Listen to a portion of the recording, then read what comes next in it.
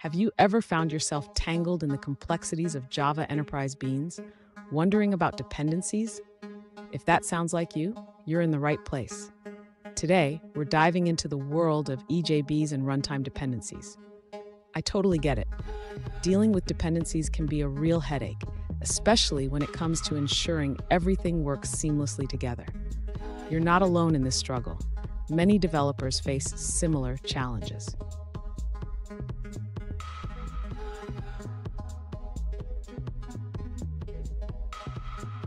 Let's break down the specific question at hand.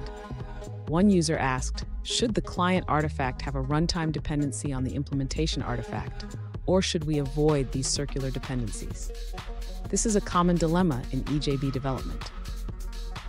Understanding the relationship between your client and implementation artifacts is crucial. The client artifact contains interfaces, while the implementation artifact holds the actual code. This means that at runtime, the client needs access to the implementation to function correctly. Stay with me, because by the end of this video, you'll have a clear understanding of how to manage these dependencies effectively, and I promise you won't want to miss the final tip. To address the user's question about dependencies, we first need to clarify the relationship between the client and implementation artifacts. The user has mentioned that the implementation artifact depends on the client artifact for compilation. Next, let's discuss the runtime requirements. The user pointed out that the client artifact needs the implementation artifact at runtime for the container to inject the required objects. This is a crucial point. Now, the user is wondering if this means the client artifact should have a runtime dependency on the implementation artifact. The answer is yes, but with caution. Circular dependencies can lead to complications.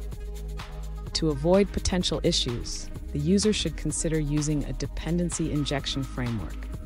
This can help manage the dependencies more effectively and reduce the risks associated with circular dependencies. In summary, while the client artifact should have a runtime dependency on the implementation artifact, it's essential to manage these dependencies carefully to maintain a clean architecture. Fun fact, did you know that the concept of circular dependencies is often compared to a game of tug-of-war?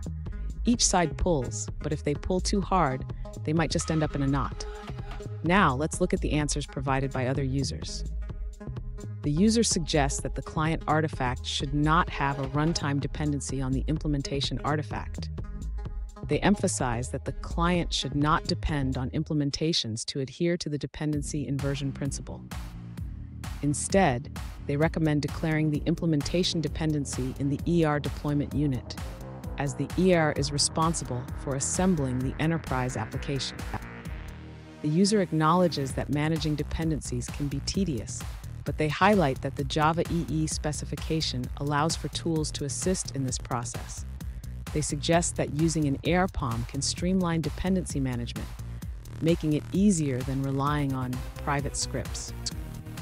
That's the end of that answer. Let's see another perspective. This user suggests that you don't need to worry about the client's dependency on the implementation. The EJB container handles this by creating a proxy for the implementation, so the client never directly references it. They provide an example of a Maven configuration for the EJB and ER files. The EJB POM includes dependencies for the Java EE API and the API artifact, while the ER POM ensures the correct structure for the ER file. Here's the tip I promised. Always aim for loose coupling in your architecture. This not only makes your code cleaner, but also easier to maintain and test in the long run. And there you have it. You've gained insights into managing EJB dependencies effectively. Remember, clear architecture leads to smoother development.